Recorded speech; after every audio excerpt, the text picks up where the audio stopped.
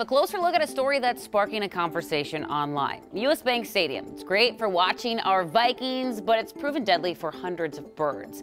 A 2-year study found that on average, more than 100 birds die each year because they crash into the stadium.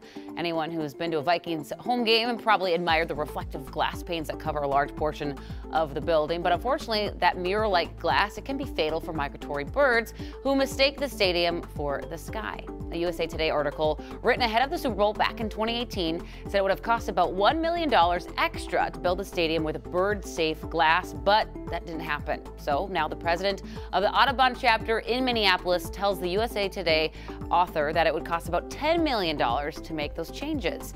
US Bank Stadium is owned by the Minnesota Sports Facilities Authority, which means your tax dollars could be used to make this all better. So here's what our Sunrisers are saying about this issue this morning. Jennifer asked, how many bird deaths are there from flying into residential windows? She goes on to say, on average, 2 a year. The stadium number seems proportionally low. I'd rather see $10 million go towards affordable health care, school lunches, or even fixing potholes.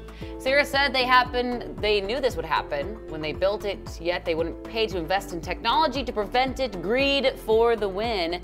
And Douglas said birds die every day all over by flying into windows. That's life.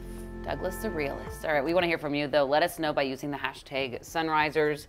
And as Sven was mentioning earlier, 100 doesn't really seem like a lot a year. It doesn't sound like a lot, but it's just a sample over a couple seasons, and it's the bigger picture. So the studies, if you're really interested, it's worth reading because it compares it and says that our buildings in the Twin Cities are deadlier than Chicago's buildings, for example, and some other cities. And 1.5 billion North American birds are killed in these collisions annually. So it's about the proportions. Right. And they looked at 21 buildings downtown, and 4 of them, including the stadium, were the culprit, 74%. Is it also because the river runs through our city? It's like a migratory path? Yeah, the Mississippi River is like a freeway for migratory birds. So, and it broke down the species that were affected most. And yeah, I know walking around like Saturday and Sunday mornings, you do see a lot of dead birds on the ground. And I often wonder why, and then I look and there's skyway and whatnot. So. Yeah, so and one of the big things kind of obvious, if there's a lot of vegetation around, it's that reflection of the vegetation that confuses them. And so yeah. Well,